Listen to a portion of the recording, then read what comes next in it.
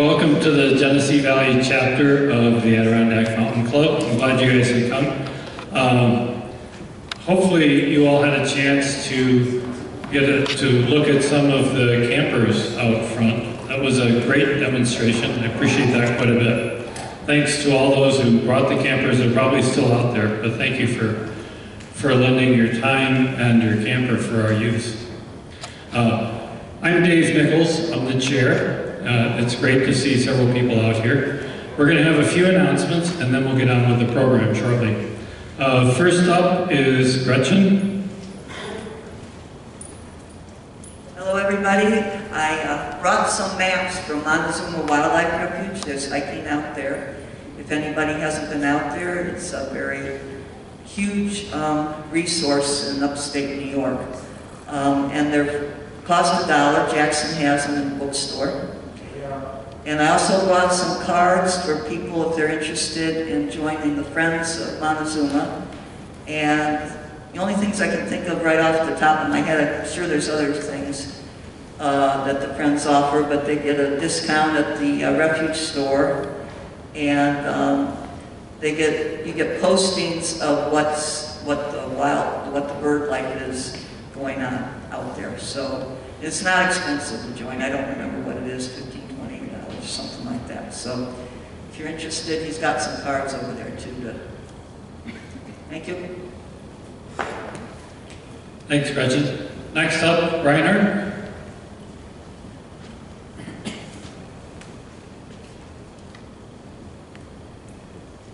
Hi everybody, my name is Reinhard Sahlmeyer and I'll be leading an introduction to backpacking trip this summer. Okay, it's the last weekend in July, 3 days, two nights out in the field. We'll be hiking a section, backpacking I should say, a section of the Northville Placid Trail. And relatively easy backpack, you know, I think our maximum total mileage is around 17 miles, something like that. So it's designed for folks who, you know, maybe if you haven't done a lot of backpacking or if you're a hiker and you've thought about maybe you'd like to give backpacking a try, this trip might be appropriate for you to come on, okay? Information is in the Genesean in terms of how to contact me. We will have a pre-trip planning meeting. The date and time of that to be determined, but we will have a pre-trip planning meeting. We'll go over gear and, you know, expectations and so forth. So if you think you'd like to give backpacking a try, let me know. Okay, I am limiting participants to 6. And right now I got one person who's a definite and a few other folks have said maybe. So if you think you're interested, please contact me. Thank you. Thanks, Reinhard. Rich? Thank you. So how many of you people have been to an outdoor expo? Okay, I see a lot of people that don't know what they're missing. So it's coming up on June 11th. And I'm asking for your help in 2 different ways. One, we could use some more volunteers. What we're just asking for is a couple hours doing odd jobs, nothing really terribly physical. And the other thing is, if you notice at the membership table out there, there's some flyers for the Outdoor Expo.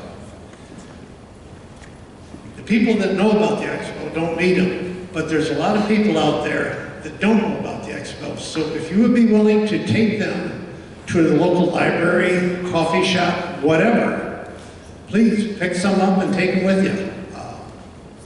We just ask that if you take them, you distribute them.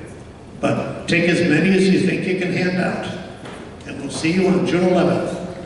Hey Rich, just another suggestion and thinking about that. I haven't put out the flyers yet, but share our Expo Facebook page to your Facebook line so everybody, my family will love it. Everybody get that from Larry? Share your Facebook page about Expo. When you see that on Facebook, share that with others so that we inform those who aren't familiar with Expo about its great benefits. I have one announcement. We did have our first bicycle outing this past week. We had 8 people go out and enjoy the beautiful day biking along the canal, picking up some ice cream along the way. It was really quite a bit of fun. In order to see future bike outings, and we will have a few this summer, please keep track of the events calendar on our website so you can see new ones that are coming up. My wife is asking to talk about something. Well, speaking about bike events, Barb Harmer and I are planning one for May 22nd. Now, it's not going to get in the Geneseum because this is last minute planning, but we are scouting the bike ride on Friday. It's the Lehigh Valley Trail, and we will post it to the calendar. It's going to be on Sunday, May 22nd, and it's probably going to start in the morning. It'll probably be a 10 to 12, 10 to 1 type bike ride, and it'll be a 15-mile ride. But we'll be posting the locations after Friday. Okay? Just wanted you to know about that. So look for it if you're interested. Thanks, Jill. Okay. Jackson, do you have anything to announce? Nothing to announce? Okay. I think that's it for announcements. So, Katie, you're up next. Hi, everybody. I'm Katie. I am the programs chair. Sorry, I am the programs chair, Katie. Tonight we have Mark Valites with us, and Mark is a runner. I know we're mostly hikers, but Mark is going to talk about his run across New York State, 584 miles, end-to-end on the Finger Lakes Trail, where he set the fastest known time, or FKT record, in an amazing 15 and a half days. Even though he's a runner, he promised that it will be more about his adventures and not running. So please welcome Mark.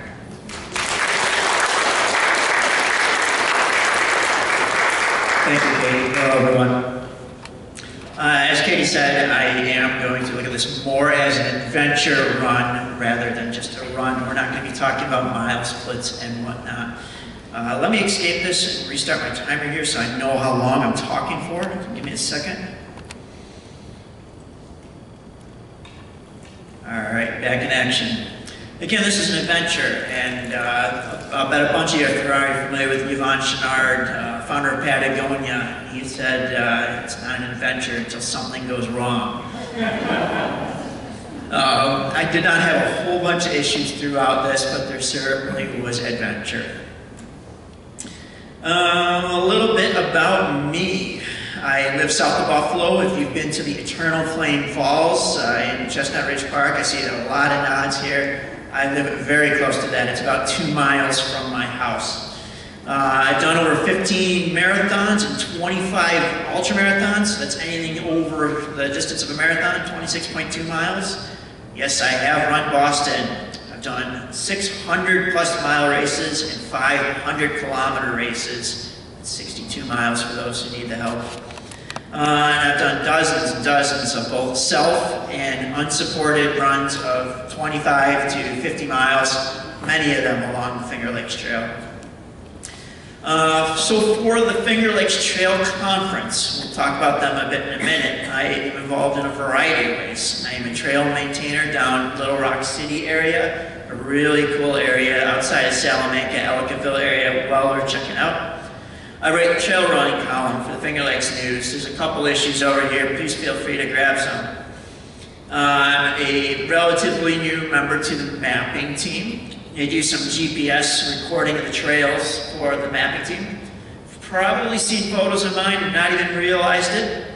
I recently minted FLT Ambassador. Very active within the hiking Western New York community. It's a relatively new group, but it is huge. They do a lot for the Finger Lakes Trail. There's a challenge that the organizer puts on. It gets people out there, a variety of trails. There will be a Finger Lakes Trail area challenge this year as well. It's a nominal amount of dollars, and he doesn't make money off this. The proceeds go to a variety of outdoor organizations, of which the Finger Lakes Trail Conference has been lucky to have been the recipient. For the Finger Lakes Trail, I was the 503rd person to complete the main trail. That was last year for this run. And in addition to that, there are a variety of branch trails that run north and south off of that. Not a lot of people have finished those. I'm only the 112th one a couple of years ago, but I don't think it's more than 125 now, give or take. On those branch trails, probably have unsupported and supported times for 2 of them for fast enough snow times. You may see my trail name as Quadfather, not the Godfather. I run the Buffalo Trail and Ultra Runners group. We don't have a huge momentum like here in Rochester. Trails Rock is a lot of good stuff going on. We don't have that scene, but I'm the guy for that if you're looking for anything out our way. I do spend a lot of time outdoors, not just running, but also do some backpacking and camping, not as much as I'd like. I spend a lot of time hunting, fishing. There's a bunch of antlers sitting over here. I spend way too much time looking for those every spring. There's also some ice climbing tools. That's one of my other hobbies. Been involved with advocacy for ice climbing throughout both Zoar Valley and Superior County parks with the Access Fund. All right. So the background photo here at Downsville's in the Catskills. It's one of the only covered bridge on the Finger Lakes Trail. It was one of the first towns I came back out of nowhere into. It was really, only after 2-3 days, it was kind of odd, return to reality, if you will. So what in the world did you do? This is typically how this conversation goes. Although the trails, give or take, 580, 584, 586, 590, you see all types of numbers quoted. We'll get into that why in a minute. I ended up recording about 595 miles with 97,000 feet of elevation gain, not change. For comparison, Everest is 29,032. It's grown 3 feet in the last couple of years. The Adirondack high peaks, if you were to do all of them in one fell swoop, 160 miles and 67,000 feet of gain. For the FLT, that breaks down to a little bit over 37 miles a day and 6,000 feet of climbing. If you're familiar with the maps, 2-3 maps per day. So it was a total of 15 days, 12 hours and 10 minutes. No, not normal. And yes, this was a big deal. This was a run, but hardly running 6-minute miles out there. And I dropped a lot of LSD. I'm sure you're all familiar with long, slow distance, of course. But it was a run. But when you're looking at this type of distance over those amount of days and this type of trail and the route finding and the footing, I was aiming to hit 20-minute miles. And for a hike, it doesn't seem that crazy, but over that duration, that's what these things break down to. This is another bridge, or so you think, on the Finger Lakes Trail. This one's relatively new, but these actually are not bridges. So much of the trail was very wet, so this is what we call a skating rink. A lot of these were treacherous, but this one's actually very nice. It's just east of Seneca Lake. There are a variety of these throughout there. All right, what is an FKT? An FKT is the fastest known time for a particular route. The route's got to be something that's people are interested in and would want to repeat. The Finger Lakes Trail did not have one previously, but it was long overdue for one. Some of the branch trails, Letchworth does have a recorded one. I have not recorded the ones that have for both Onondaga and Crystal Hills, but there was none for the main trail. FKTs are not races per se. People can do them at their leisure, but they could happen during a race. There is a website for this. It's as authoritative as it gets, and there are guidelines on there. We'll outline some of them here briefly, but you can go into a little bit more on there. The important part here is that the clock starts at day 1, right when you start off, and it doesn't stop until you're done. It's a running clock. When I went to sleep at night, the clock was still running. So styles, there's a variety here. Unsupported, there is no one out there. You are all on your own. You carry everything. You can refresh from water on the thing, but that is about it. Given the length of the Finger Lakes Trail, I doubt we will ever see one. Self-supported, there was a FKT set in the self-supported style this year. Means you can use postal drops, you can carry your stuff along the way, purchase things, you can stop at hotels, but you don't have anyone external helping you. Ryan Levering is the one who just set the FKT for that this year.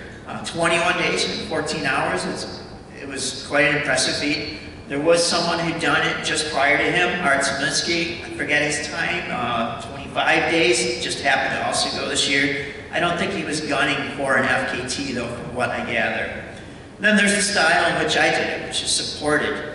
You can have as much support as you want. I had a crew following me along with car, and they were able to provide me with resupplies and stuff. We'll get into what they did a little bit. FKTs have gotten big. Outside Magazine just bought the fastest known time website, I think a month and a half ago. A lot of elite athletes, that's what they do for, believe it or not, fun. And there are, I want to say, over 6,000 routes in the US that have been recorded. If you visit the website here, it'll have all the stuff listed. All right. So what is the Finger Lakes Trail? The map here, we'll use the pointer thingy-majigger. Maybe we won't. The main branch of the Finger Lakes Trail.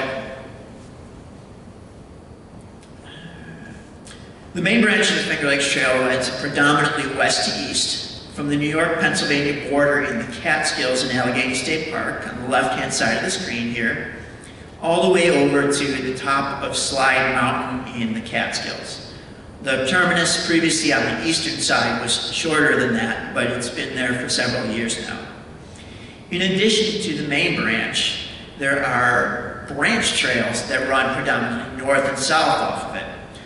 Starting on the furthest west in the orange here, this is the conservation branch. It runs from the Niagara Falls down to the border again. And when it hits the Niagara Falls, if you were to cross, you would join with the Bruce Trail. The bottom 60-ish miles overlap and run concurrent with the main branch, the Finger Lakes Trail. East of that, Letchworth Branch, beautiful trail. I'm sure folks here are familiar with that. The next one over is Bristol Hills, and that's another very nice trail, great shape. South and east of that, running down just over the PA border again, is the Crystal Hills Branch. That's the newest one. Interlochen, and then the Onondaga Branch. So the Finger Lakes Trail also runs concurrent with the North Country National Scenic Trail, 4,600 miles all the way out from North Dakota. We join it and share with it from the New York-PA border up to Syracuse-ish, and then it follows along the Onondaga Branch Trail, and then up into the Adirondacks, and some of that is still getting hashed out, but ultimately up to Vermont. So the Finger Lakes Trail, some of the nomenclature can get a little confusing, excuse me. The Finger Lakes Trail system is what encompasses all of that. Often though, the Finger Lakes Trail is what folks consider the main trail, that 584-ish, give or take, miles running east to west. All said and done though, the entire system comprises about 1,000 miles worth of trails between the main branch, the branch trails, and then some shorter spur and loop trails. The amount that runs concurrent with the North Country Scenic Trail is about 420 miles.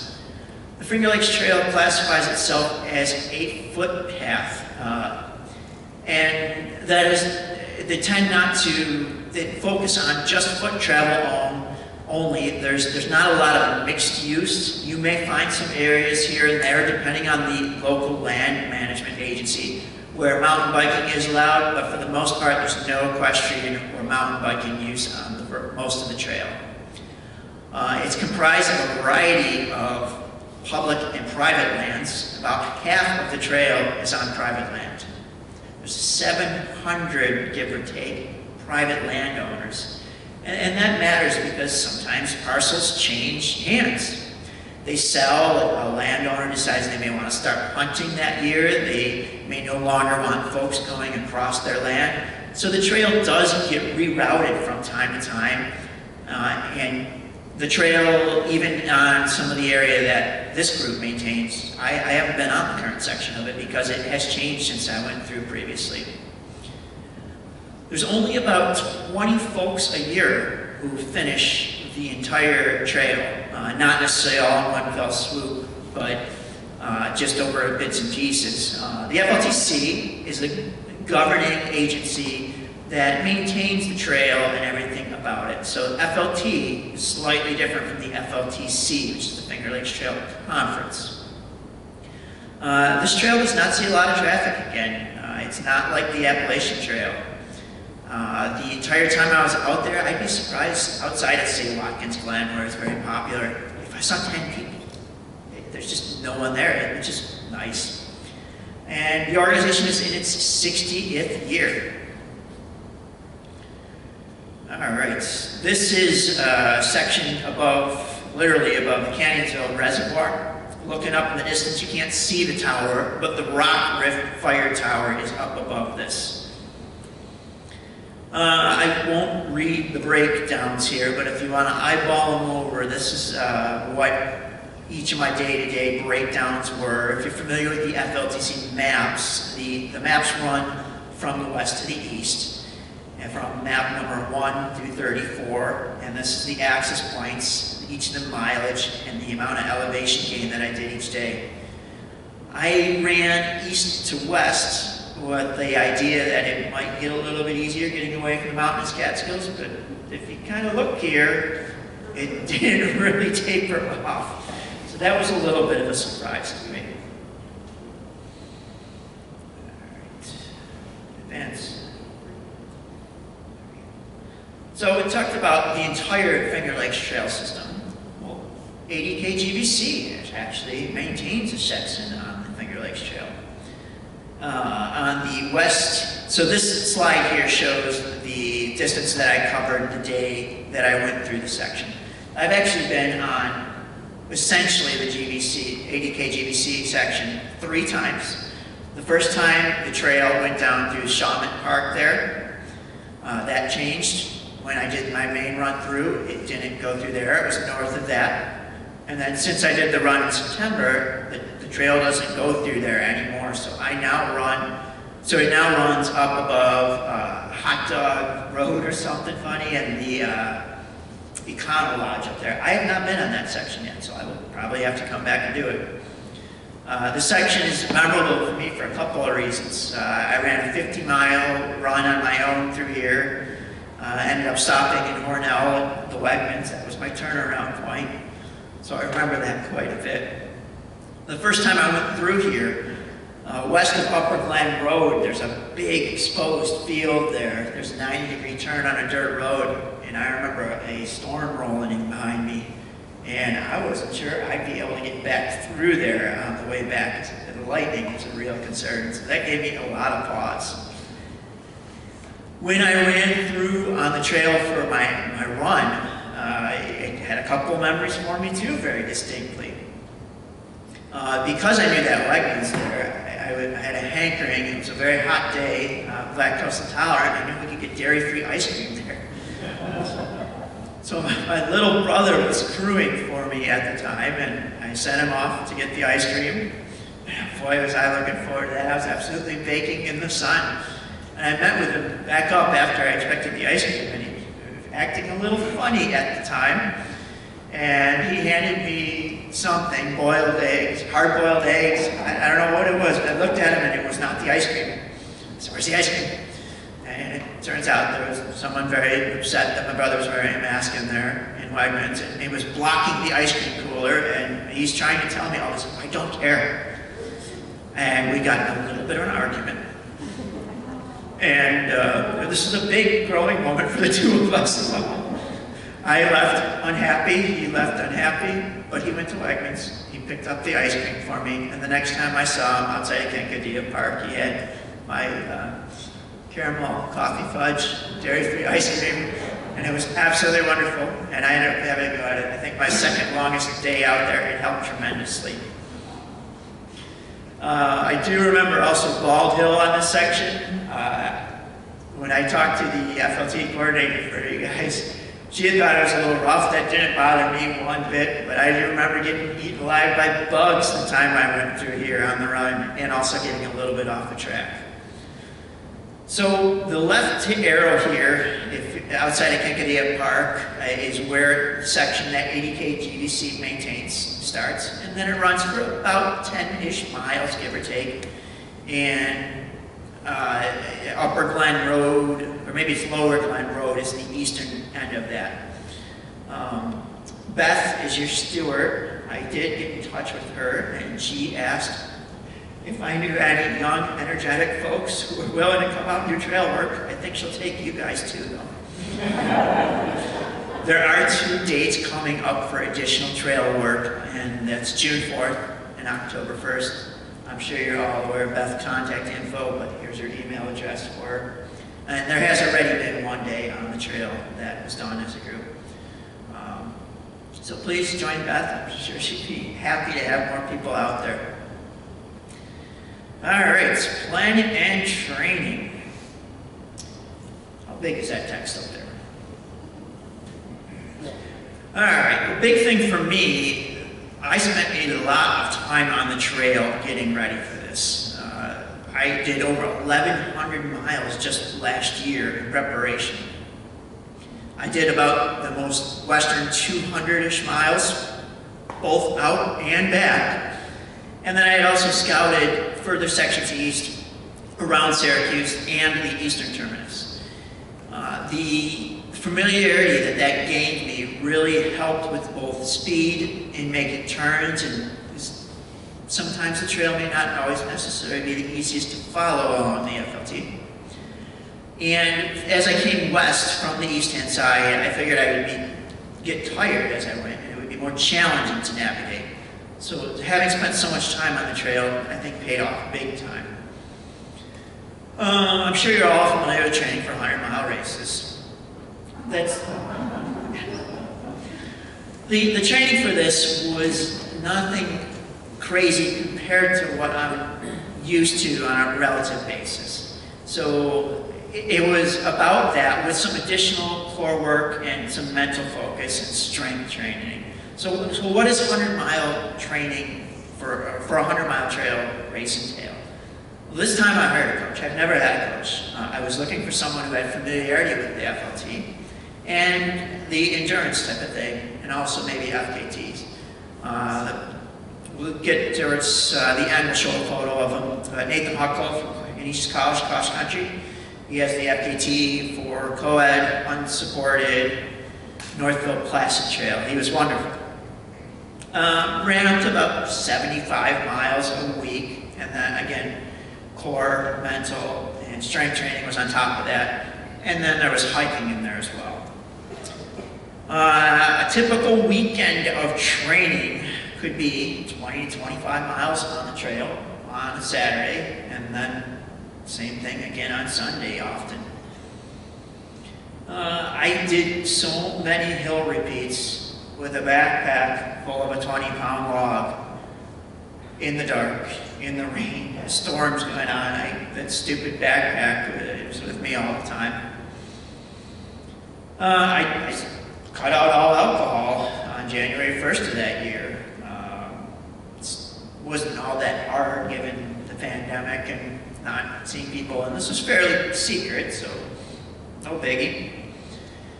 And then, when did I start? September 5th, and that was for a variety of reasons. I wanted to get in as much training as I could throughout the year. The cooler temps I was hoping for. The weather did not break until literally the drive out there. I don't do well in hot weather, so I was a little scared. Luckily, I was blessed with so much rain to cool me down. And then I work at the University of Buffalo, so I needed to squeeze this in after the August semester start. It's a very busy time for us. But so much of the trail, because it runs across private land, many of the private landowners close the trail for hunting seasons.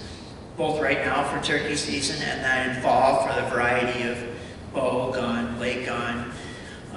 When I was planning this, there was no early antler season But September 1st is when they announced that, and that was a little bit of a scare to me starting September 5th.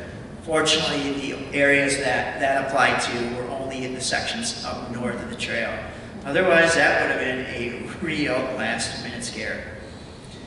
And then, again, I chose to head east to west, and being fresher for the more mountainous Catskill areas, the familiarity with the trail, and I came west, and then also crew considerations. There are a variety of people involved with this, and it'd be a lot easier to get those folks closer to home. All right, so I spent so much time looking over the maps from the Finger Lakes Trail Conference.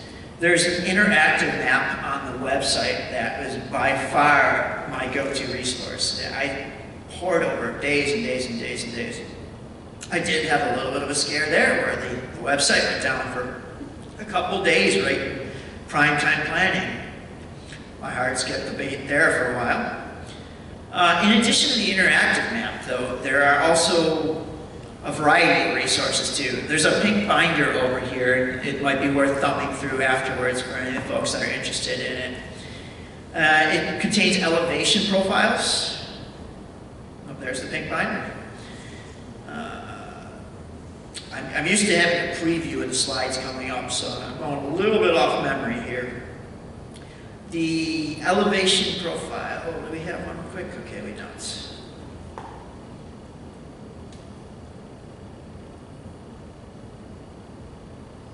Come back.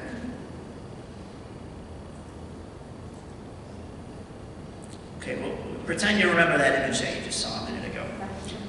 The interactive website contains elevation profiles that break down how much climbing you might expect between various access points.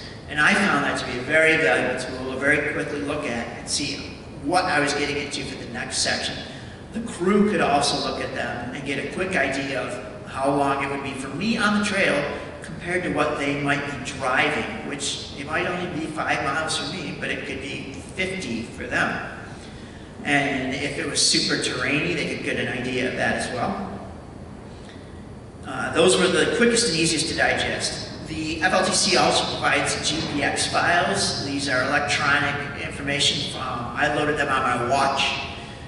We'll go over a slide on that in a minute, but that was by far the most important piece of gear that I had out there, and it helped me move very quickly. There are also geospatial aware PDF maps. You can load them onto your phone and then use a GPS aware map app like Avenza or Gaia, a variety of them. I did have all of those loaded onto my phone. I only ended up referencing them a time or two. It's just not an efficient way to navigate when you're trying to go quickly. And as I studied all of this stuff, I also recorded all these issues, and I've since joined the mapping team, and they welcomed me with 100+ issues that I found, and just miscellaneous stuff here and there. And we've been correcting those and updating maps as we go. It was difficult to plan, though, not knowing, I've never done anything like this, what can I sustain on a daily basis? I made a rough guess, 50K a day is 31 miles. That on its own, on any given day, is no big deal, but walking helped.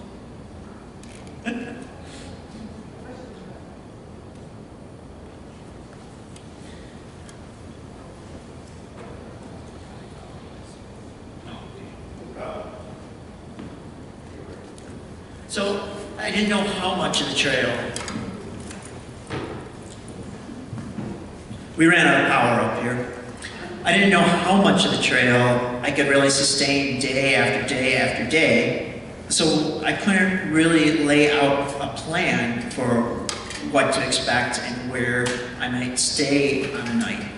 I had several days laid out early on, and that added pressure actually, because I had to hit those points.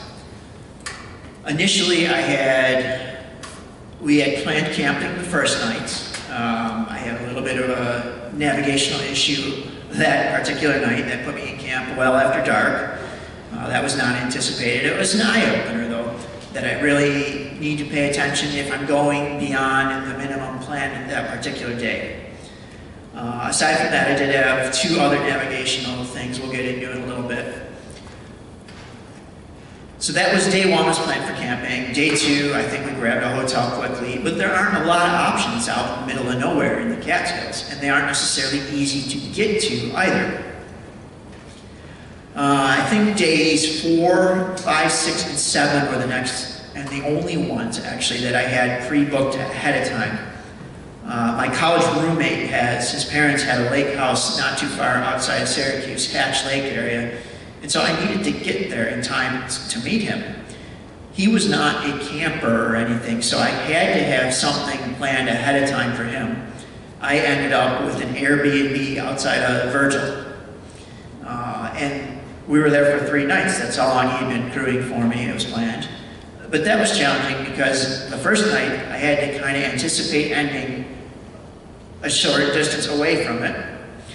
The next night I wanted to end up around it. And then the third night there, not too far away from it, so that I wasn't wasting time driving 60 miles to some place to stay.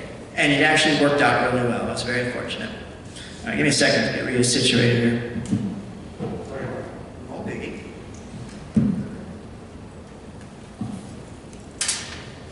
All right, what do we got here? I think I got the slide.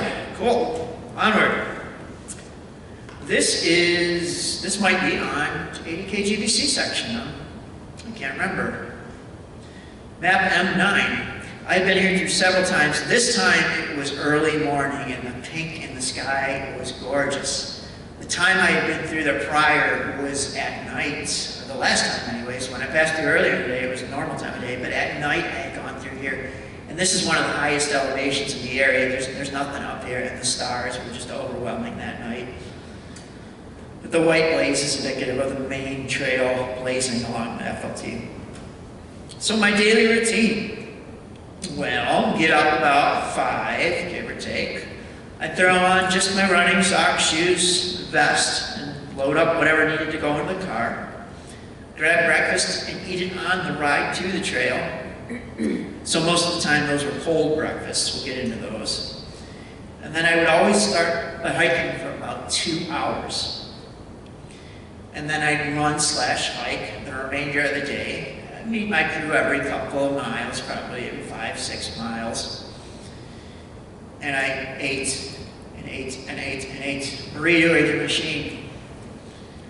Hopefully I would reach what was planned for the day and get in what I called some gravy miles. Anything beyond that 31 to 35 miles that I was anticipating for.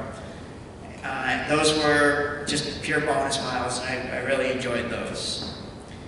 Once I got to the end for the day, I'd heat up probably a freeze-dried meal over a jet boil or something at the car, and I would eat that on the ride to wherever I was staying for the night.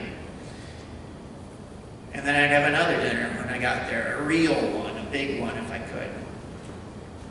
Shower, most nights. And then I would always go to bed in the gear that I was going to be wearing the next morning. It would save me time getting dressed and whatnot. And then just lather, rinse, repeat. 16 to 18 hours a day for 15 to 16 days.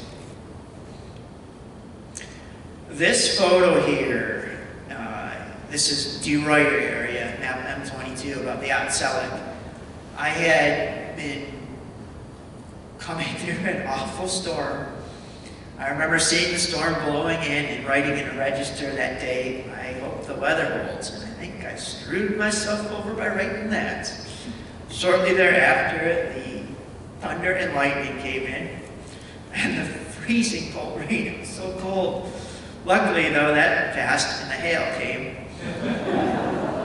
I remember anchoring down under a tree looking at an old quarry and being real hesitant to run through that for fear of the lightning.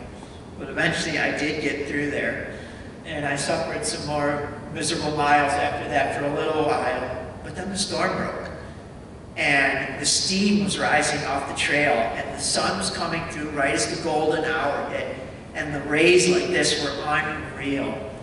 probably was only out there for 5 minutes, 10 minutes. I may be the only one who was ever lucky enough to go through and see that. And it was by far the most wonderful, favorite part of the entire trail for me. How am I surviving out here? Again, I only ran into about 10 people on the entire trail. 2 folks were end-to-enders that were through hiking. This one morning I ran into one, his trail name was Garlic, and it was probably 6:30 in the morning, and here I come, trancing through in my shorts and my little vest, and he's barely got his pants on. I said, don't put them on my part, don't worry. And he just looks at me, he says, where are you coming from? I said, oh, the Catskills. Map 22 is quite a ways away from map 34. He's baffled. How are you surviving? That was all he could get out of his mouth. And I mentioned the crew at that point. So food. It was a never-ending burrito eating machine.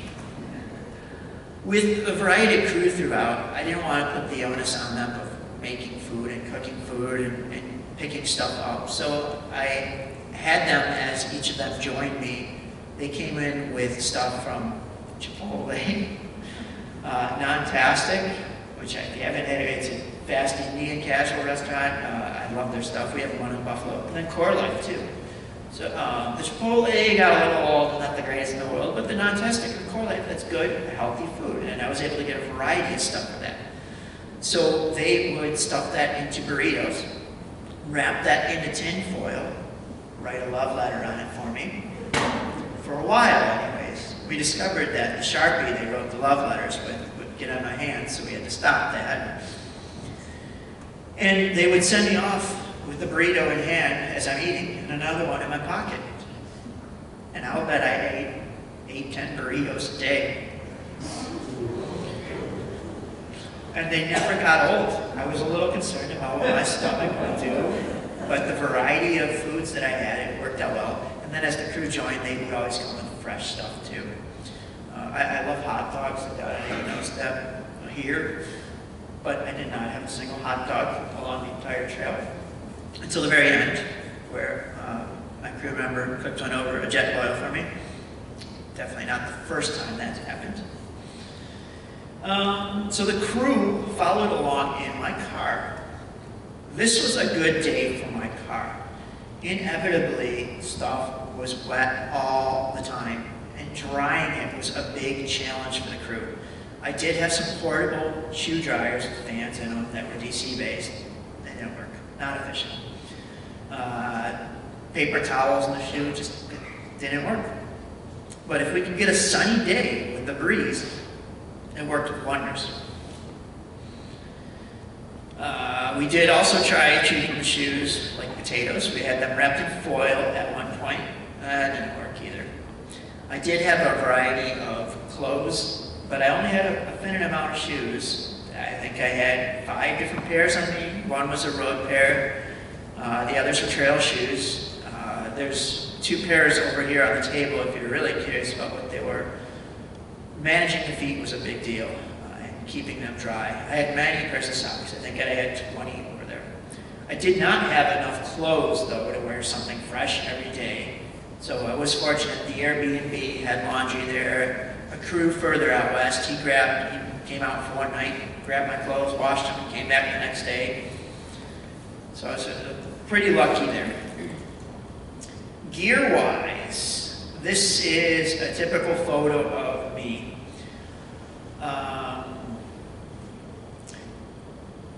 You can't see them down below, but there's trail running shoes. I also wore a short set of gaiters every day. Those are the leopard print things over here, the tiger print rather. Dirty girls, they're probably popular amongst the hiking community quite a bit. I'm absolutely drenched here. This is typical. You can see my poles in my hands. I use them quite a bit. There wasn't a single time I did not carry the poles or use the poles or have them attached to me. These are black diamond carbon fiber poles that fold down. They're over there. Well worth every penny in my eyes. Around my waist, there's a hip pack. If I wanted to, I could break down the poles and fold them and attach them to my back. In there also I carried a soft flask water filter. Instead of a hard bottle, it's much more comfortable on you. That's over there as well. Some toilet paper, some backup water treatment tablets. And I think that was it for the hip pack. And then on top, I had a vest on. And these are very popular amongst distance runners. This is pretty much what everyone wears. I did not use a bladder in the back of that. They are a pain in the butt. They are slow when you're out running and trying to change them. You can't determine how much fluid you have left. And the nice thing, instead of that, I had 2 soft flasks up front. You could have 2 separate liquids. So one would always have just pure water in, and the other would have some type of electrolyte-based drink. In addition to that, on my left-hand side, and bolt the slide in my left-hand wrist right now, you see my watch. We'll get into that in a second. I had a Garmin InReach up top, a small safety kit, some arm warmers, which were great. Instead of a shirt that you'd have to take the entire shirt off to go from a long sleeve to a short sleeve, you could just slide the sleeves off. They're over on the table here as well. And then probably a rain jacket, which I did wear from time to time as well. The hat I ended up with here is actually the same hat that the self-supported fastest known time guy wore. I found that by chance. And then my phone always on me, so you'll see photos. All of these photos are from the run, from my phone, with the exception of 1 or 2. My feet, this was pretty common. This was day in and day out. It wasn't always like that though, but even on sections where there wasn't standing water, the Finger Lakes Trail passes through farmers' fields left and right. You're inevitably going to hit sections, even on a dry day, where your feet are wet. It's just the way it was. It was no fun. So I would have hours and hours and hours of wet feet every day. Would swap out shoes throughout the day, most of the time into dry shoes, but not always. Dry my shoes off, dry my feet off in between the best I could. Let's talk about runnability a bit. So this was a run again. I broke down the time a little bit earlier, aiming for 20-minute miles. Again, this is a lot of the trail look like. This is the not pretty section of slides here. We'll have lots of pretty photos, but we'll kind of breeze through these just to give you an idea of a lot of what's encountered out there. This is kind of Adirondack-like conditions, not far off the summit of Slide Mountain. This I actually don't mind running at all. It's solid. You can see where your foot strikes. This was not far, super inviting. I wasn't terrified to go in there at all. I was waiting for a creepy clown to be waiting for me on the side of this. This is harder stuff to run through for me. Greasy, slippery, wet leaves, mud. That's ankle-breaking stuff in my eyes. A lot of this, there's plenty of thorns here, overgrowth of all different types. I wish I could convey the smell in this particular area. This was a blast too. Some of these old access roads and whatnot. It's shoulder-high thorns and ferns. And you can't see the ground, and sometimes there's logging remnants underneath. Those are slow-going miles. Stained metal. So much of this that time of year. And I had shorts on the entire time. There were no pants to help with that. Japanese knotweed, a little thick at times. Again, just goldenrod, ragweed, and of course there's more knotweed here. Both of those had lots of bees. This is why I remember going through this section. This is outside Cannonsville Reservoir, and just hearing the buzz of the bees was crazy. Can't run across this too fast, though it is nice to stay out of mud. More thorns. Now, this is the photo I was in previously. That's actually the trail straight ahead. You can all see it, right? This is below that on the trail. Another skating rink covered with stuff. Just mud. Luckily I crossed this. I wasn't going down this. There are sections where you are going through that. I was quite surprised. This is outside of Syracuse. I had been through here just weeks prior, and there was no sign of this clear cuts. There were about 3 clear cuts. I had no idea they were coming. More mud, fun, fast moving. Another skating rink. Get the smell. And my legs were constantly full of burrs and whatnot. It's driving me insane. So I'm reaching down, picking them off, and they're just loading back up as I went. That was irritating. You can see the gaiters here on the feet with the shoes, keeping at least the garbage out of the shoes. This was thorns. That's overhead high. All right, let's breeze through that. So navigation, I mentioned I use the watch quite a bit. When going across the trail, speed and accessibility of that are very important. Getting out the maps and the phone, they work, but not fast. The other thing too, when you're moving at a running clip, you make a mistake, it gets magnified real quick. Suddenly, 5 minutes down the road when running is 3/4 of a mile. So I ended up using the watch that I'm wearing here with the electronic files provided by the Finger Lakes Trail Conference, though I had to edit them. The watch was wonderful. By far the most important piece of gear. Haptic feedback, basically it would buzz if I got off trail. It would tell me if a turn was upcoming. I could have nutrition reminders set in there. This is the watch here. We can see the heart rate at the time, the hours of the day, the distance. Here's a variety of screenshots. On the top left, it would break it down on a per climb basis. I could see how much climbing in what distance for that climb. I had each of the maps broken down in an individual watch file. And you can see the overall profile for that on the top right. How much climbing on that section done, how much remains. The red arrow on that screen shows me which way I'm going. And the bottom left, this screen is interesting for a variety of reasons. Not only is it telling me I got to turn at about 500 feet, but it shows the underlying maps that are built into the map. It shows the trail in red, which way I'm facing, and then the name of the road here. The crew learned if they saw anything that said old CCC truck tower, they might be in for a surprise when they got on it. So this particular old CCC truck trail, that was a nightmare road for them for sure. With the watch being so important though, I did have backups. One of my crew has the same watch and we had all the stuff loaded onto there. It worked wonderfully. Again, I mentioned the elevation profiles. Here's an example of one. In some sections in the Catskills, it's not blazed all white. The elevation profile shows you what the blazing colors are and then the breakdowns between sections. Again, I did not use the PDF maps much. The car here, this is my car here. We drove out, my one crew member and I. How was the battery power on your watch? I mean, how long did it last? I get about 30 hours of GPS use out of this. It's a Phoenix 6 Pro, but I did have the luxury of recharging every night. The nights where I didn't have plugged-in power, I had a brick with me to charge off of. This is my car. My first crew member and I drove out to the Catskills with it, and I didn't know when I'd see it again. It was in his hands after that. The photo doesn't do it all that much justice here. It was apparently buried in mud afterwards. He met me at the trail at this point, and it was easy hiking up the mountain. He discovered there's really only one summit. But coming down it bifurcates, and he didn't go the right one. It was in a little bit of a rush. And he said the mapping program put him on an interesting road, and he was very close not to getting the car out. The look on his face confirmed it must have been serious.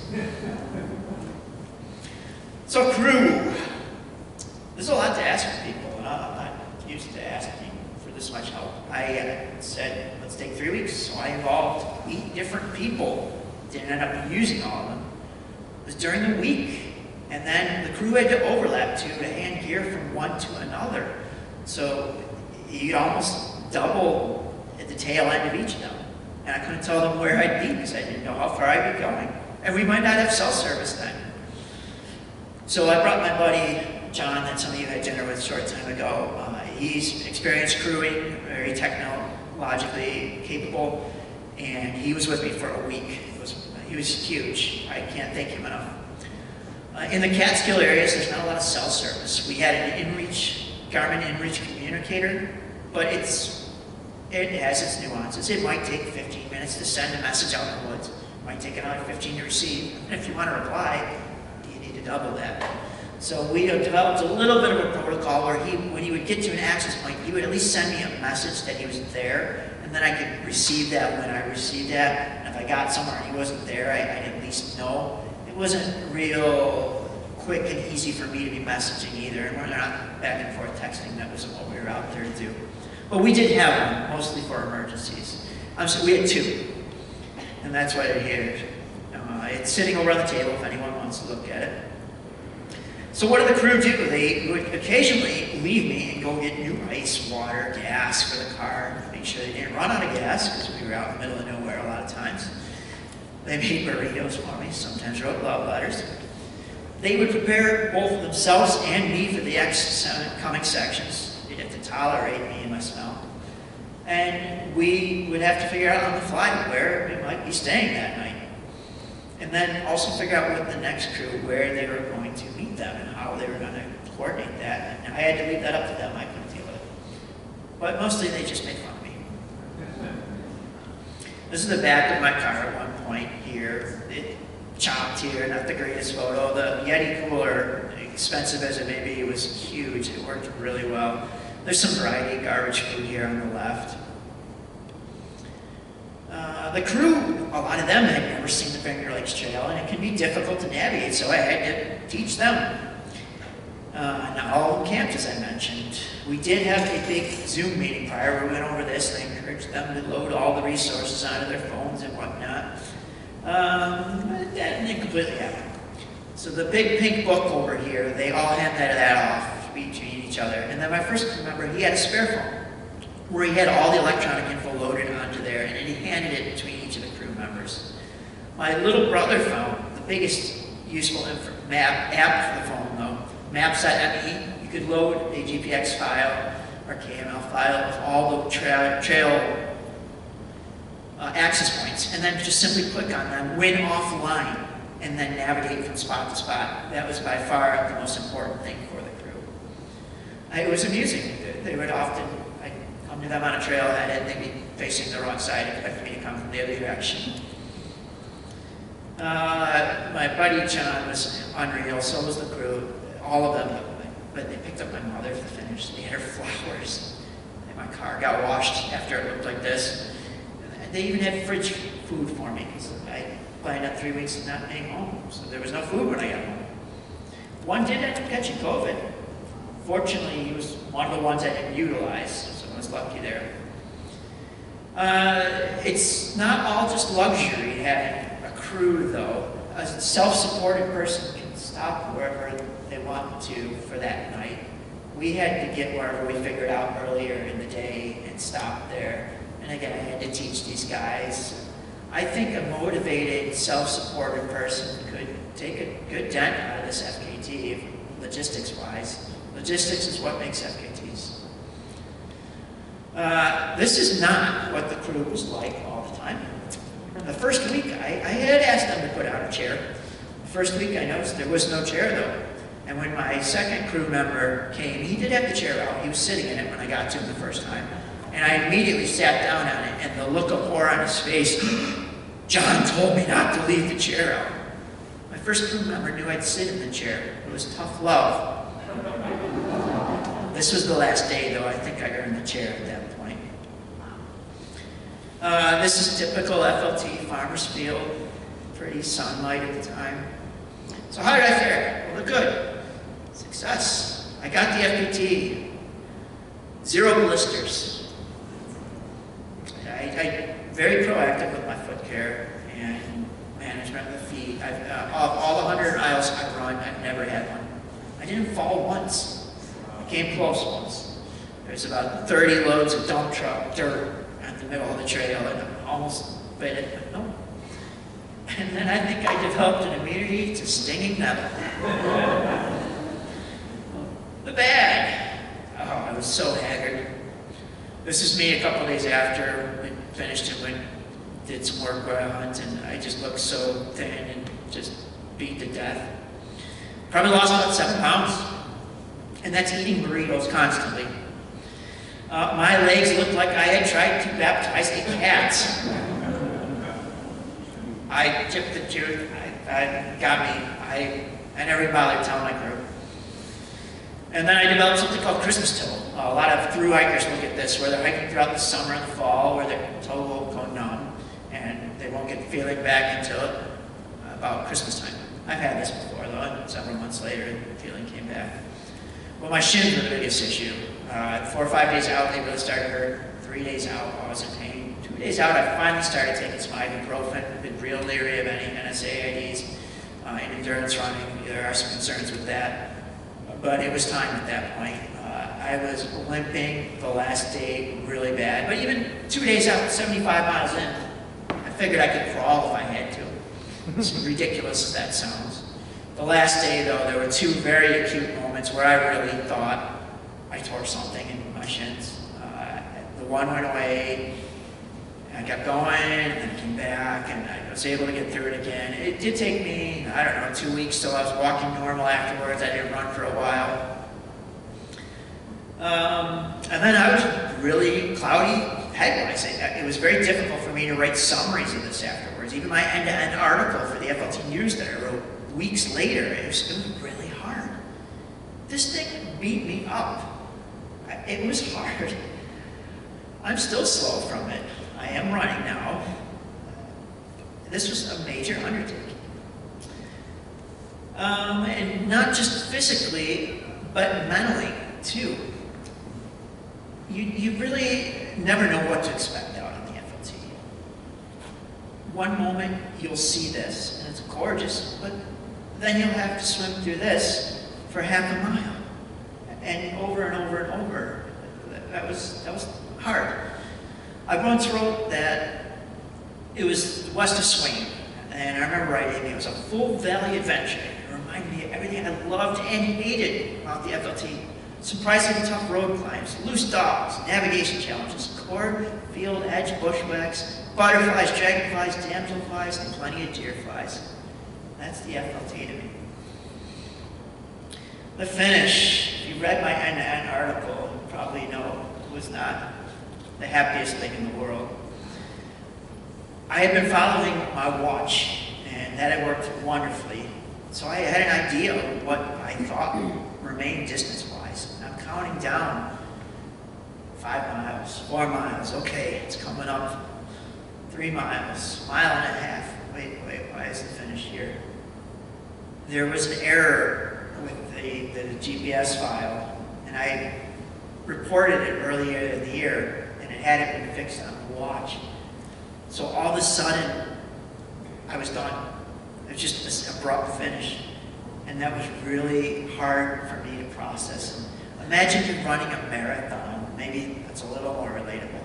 26.2 miles. You get to mile 25, sorry, just kidding, you're done here. Except that marathon's 600 miles long.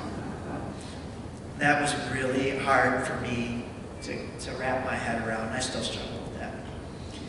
And then, perception-wise, it didn't seem like there was much interest in this. I'm so stoked that you folks are all here listening to me. This was awesome. There were some Facebook posts here and there, but barely anyone said boo, and I was baffled. Why is that? Is it the relatability to something like this? Is it? She's been there. I don't know if there was a stigma around the way it ended. I don't know. And trying to bring that up made things worse. So there's this flora and fauna here. There's this idea that trail runners are blazing through the trail and running 6-minute miles, and they don't appreciate the little things or smell the roses. Well, this little thing was about 1.5 inches long. I saw them there, tip of Seneca Lake. Speaking of the roses, this is a rose of Sharon. They don't smell, but I did stop to smell it and take a photo, and then proceed to get blocked by the train in Brain Ridge and crawl through for the next 20 minutes. I do love ephemerals in the spring. Like right now, it's awesome out in the woods. There are not a lot of them out in September. This is white baneberry, doll's eye. This is one of my favorites. Don't eat that. Pink mallow musk, one of the few out, Allegany State Park. Aster. Loose dogs. So when you're a runner, you're attracted to dogs. They look at you a little bit different if you might be squeaking by as a hiker. Believe it or not, the little guy on the left here was the aggressor. The German Shepherd, okay, let's go bug him. They followed me for about half a mile. Another little guy had bit my heels, there were tons of them. Salamanca. This guy wanted a piece of us some time. I was worried we were going to get attacked, but he came out. All he wanted to do was get petted. I stepped on a snake. Never done that before. Wasn't this one. This is a smooth green snake, only the second one I've ever seen. Prior to him around the corner was a ringneck snake, the first one I'd ever seen. And just prior to that was a kestrel that landed on the telephone lines above me. You look down, I swear he winked. Well, he was out eating snakes is what he was doing. A lot of other dangers out there. Bite your head off. I came up with my brother at one section, and he wasn't looking down the trail, he was looking down the road. It's because every time he would look away from these goats, they would sneak up on him. You gotta watch out for these. Now, that's no horse. That's the most foul and terrible animal you've ever set eyes upon. Here I am, 575 miles on the trail. I see this horse, and I go to pet him. And some other horses came over. He let me pet him, but when the other horses came over, he hip-checked them on the way and proceeded to bite me. I have a good buddy, the FKT holder for the long path, and he does not like horses. So my first thought was, oh, he told me so. This was my second thought. I don't know, buddy. Oh, we need the video for that. Well, if you're not familiar, that's Blazing Saddles, where Mongo knocks the horse out. There were some friends, though. This is a red after the adult stage. You don't see him in this phase too much, right along the trail. Not the only cow. I have photos like this. And then, in addition to the western terminus coming abruptly, there was also a raccoon carcass at the very end. So this is your friendly western terminus, raccoon carcass. I did get bit by yellow jackets twice. The first time was on the arm. I said, oh, great. I don't have to worry about running. That doesn't really affect me much. Well, 15 minutes later, he got me above the ankle, and that itched for days and swelled up real good. I somehow managed, you saw the photos earlier, no ticks. I don't know how. my clothes were not treated. I did have stuff for me, but I didn't end up putting it on. It would have been a hassle. I didn't see any bear. I've never seen a bear along the FKT. On the last night before finishing, I was eyeball deep in a bag of pretzels. My buddy crewing for me casually says, "Hey, did you see the bear?" I'm not sure I believe him. We were hunting later that year on his property, and a bear wandered past, though, and he made sure he got photos of that one. Time-wise, I'm at about an hour here, so I'm going to skip some of these and get to some thank yous. All right. I mentioned my MVP crew member, John. He had dinner with us earlier. This is the photo of the dinner. Folks probably heard that he was terrified might be involved here. It became a game, sometimes sneaking up on the crew. And again, they'd be facing the wrong direction. This is probably 6 in the morning. But that's not fair to John. This is what John did. And that's the big pink book over here, the adventure phone that we used. He's teaching my college roommate Nate here how to crew. I cannot say enough good things about John. He's incredible. John Gadoo's his name. There's a couple of Gadoos running around this town, and they do a lot of endurance stuff as well. Christy Post from Finger Lakes Trail Conference, Director of Marketing Communications. She had scouted the Eastern Terminus with me, joined me a couple of days for crewing, and then came back, and she was one of the only people who was able to jump on the trail and run some with me back to the car. My college roommate Nate, this is totally not his thing, but boy, he fell into this and really was able to just enjoy the time out there. And he came all the way in from Connecticut. This is my little brother Chris.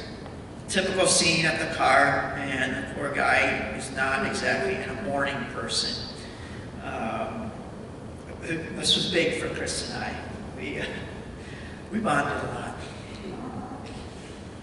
My buddy Sean Weiser is the president of the A&F chapter of the NCT. If you go down in the Allegany National Forest, the trail down there is incredible. It's a wonderful backpacking area. He does a lot of work with that chapter. And the other thing about Sean was he was tracking my progress, and he decided, he said ahead of time, he didn't even bother taking off work.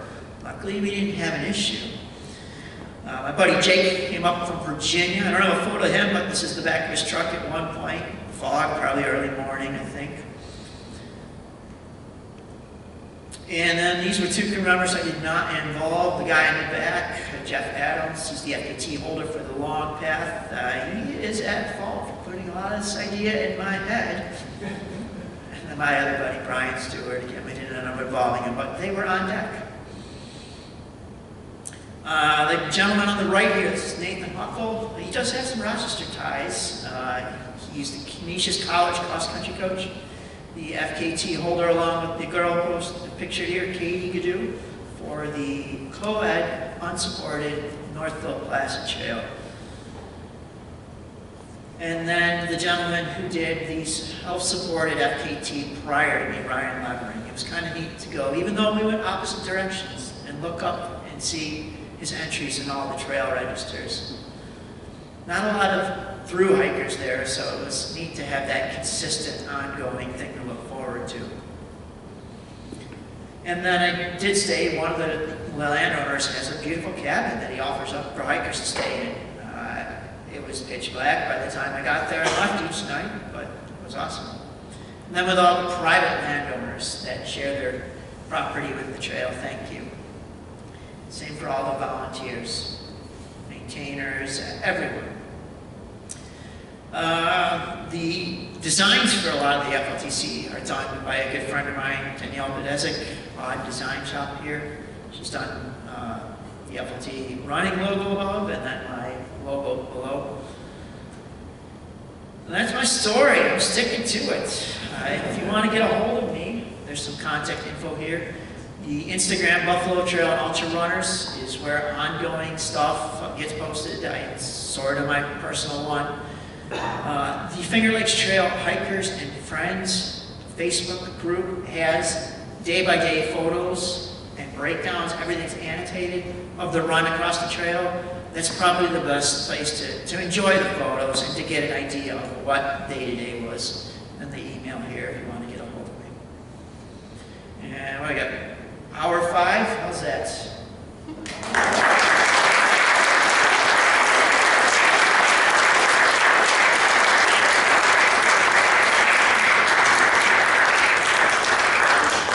Mark, thank you very much. I think we have a little bit of time for questions. Come on, someone's got to have a question. Yes? I noticed you really didn't carry very much water at all. I mean, I've seen trail runners with these dinky little containers on their vests and the like, and you know, for somebody like myself who goes through regularly 3 or 4 liters of water in a day, it's hard to believe that you can survive with just that little liquid on you. How do you manage that? You just don't sweat? Is that the idea? Oh no, I sweated. I smelled lovely out there. So this is the vest. This front up here, but I'm not going to struggle to do that. So there's 2 flasks in here. There's about 1 liter of water on me right now. Between the 2 of them, one would be water, one would be the electrolyte fluid. The crew was the saving grace there. They would replenish those, and they were also cold. But it was funny, the crew, water always goes on the right, the electrolytes on the left. And, you know, that's the type of regimen that we would get into, and we would swap those out. And always would swap that out. In addition to that, though, I did have one of these with an inline water filter. If I needed to, I could have stopped, and I think I only did that once or twice. Yeah, we've encountered some trail runners in some very remote places, and they weren't carrying anything more than you were. It was clear that it's not like they've got a crew right behind them or something like this, and it's just remarkable to see.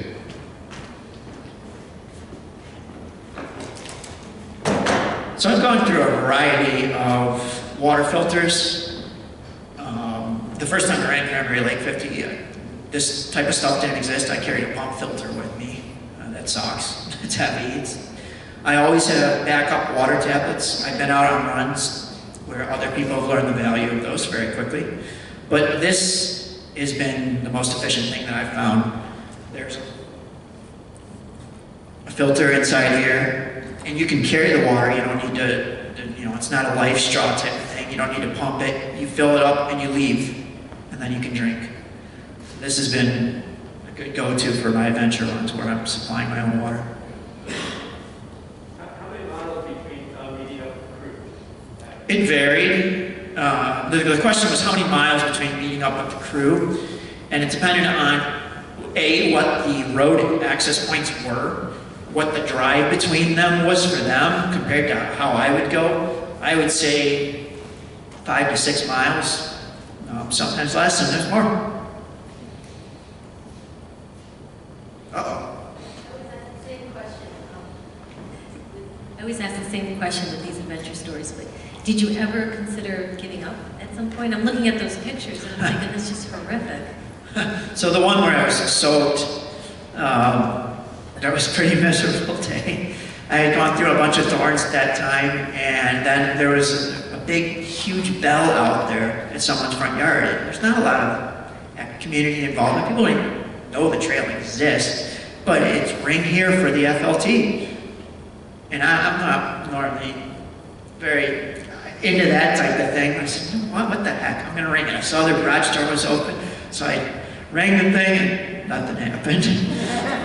So then I continued on that photo of me. I went through that mess, then the skating rinks with all the overgrown stuff there. The wind kicked up, and this branch fell and almost clobbered me.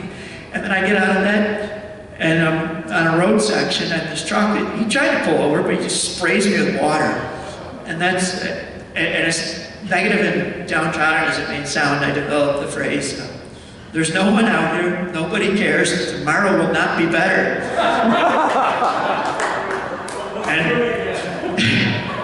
But that kept me going, because that was the expectation.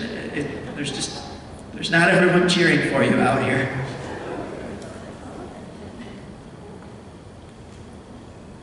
How many folks have done parts of the FLT? Whoa! Do we have any on-the-unders here? Twice. Twice? Twice. Okay. Wow, that's huge. Wow, I'm amazed. I'm really surprised you saw so few people. Because you can see a lot of us do day hikes along the FLT all the time. So it's surprising. Yeah, Watkins Glen, Allegany State Park, and then Sly. Well, no, not Sly, because I went down stupid early in the morning. There just weren't people out there. Did you sleep on the trail by yourself, or you always had a crew to meet you? I always had a crew to meet me. I had planned to potentially camp some. We did camp out the very first night, the night prior to it, the night after I started, but then we didn't end up doing that. I wouldn't have minded it if the crew member, they were all prepared to camp with the exception of one, but logistically, by the time we figure out where we were going to end that day, the crew might have to hike in not only their gear, but mine too. Even at a lean-to, it just didn't end up being logistically feasible. Did you run in the dark? Did I run in the dark? Plenty. Yes. That doesn't bother me. I run through the night all the time for 100-milers and whatnot. I would start off every morning in the dark with the headlamp. I carried a small Petzl headlamp on me at all times. After the first day when I didn't have one, we learned that lesson real quick. But then I would have a bigger one as my main one. The other one was just an emergency one in the back. That's what I forgot to mention earlier. So you woke up at 5, and what time did you stop running or go to bed most times? It depended on the day, of course. Mark, can you repeat the question? Yes. I woke up at 5. What time did I stop? I would typically run till around dark every day as well. Sometimes after, sometimes short of it. But every morning was in the dark there. I don't think there was a single morning where I had light when I started it all.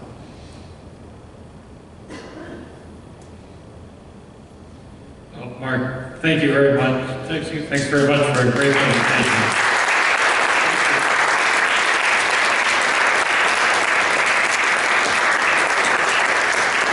We do have some stuff over at the table here. There's some magazines, the FKT News, some stickers, coasters, my big pink book, miscellaneous stuff, some antlers. Everyone likes to play with those, and ice cream axes.